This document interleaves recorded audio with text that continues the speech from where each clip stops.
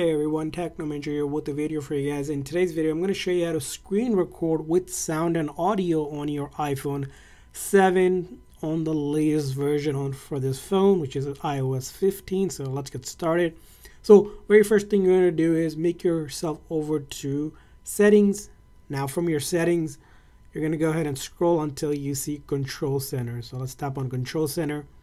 Now from the Control Center here, we're going to go down here a little bit further until we see screen recording and then click on that green icon. So let's do that.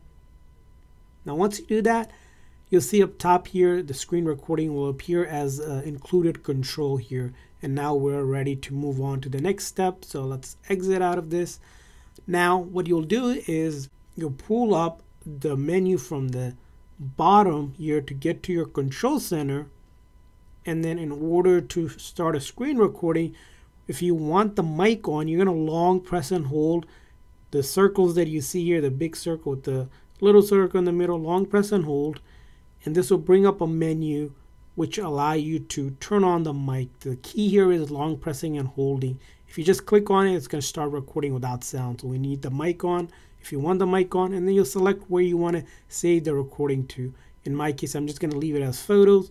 And once you're ready to record, we'll tap in here to exit out. Simply tap on that. It's going to have a counter. And then once it starts blinking red, we are screen recording right now.